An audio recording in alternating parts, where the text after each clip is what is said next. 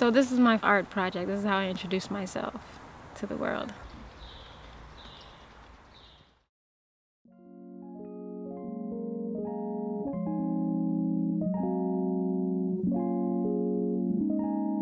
As children, we grow up and we play with dolls, and we don't realize that we're practicing a sort of worship.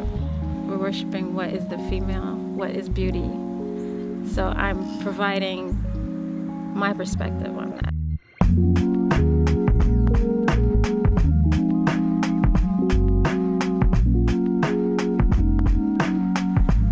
In order to get into the part of people's minds that I want to get into, I use dolls.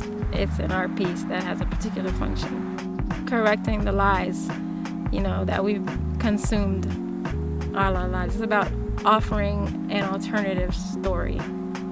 There is sculpting, there's casting, there's shoemaking, there's clothes making, there's wig making, hairstyling, making the eyes.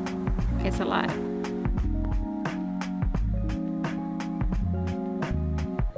I feel like my dolls are spiritual dolls in the sense that they do have a purpose for healing, for psychological healing.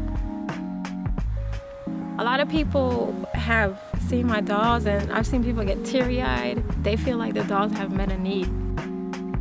There's all these images of the ideal or the divine in our world, and we need to be able to identify with those images. We need to be able to see ourselves in that.